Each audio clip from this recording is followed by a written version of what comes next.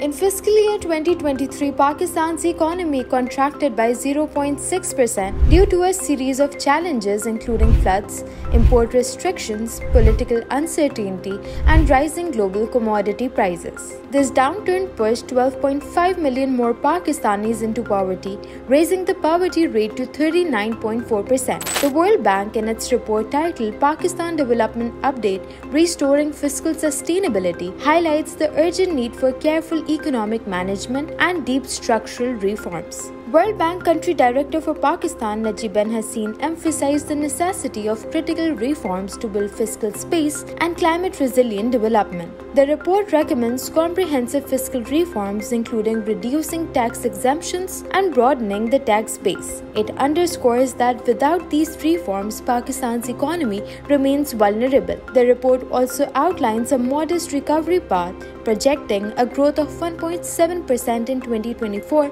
and 2.4% in 2025, contingent on robust implementation of IMF arrangements and fiscal restraint, despite ongoing challenges such as political uncertainty and external shocks.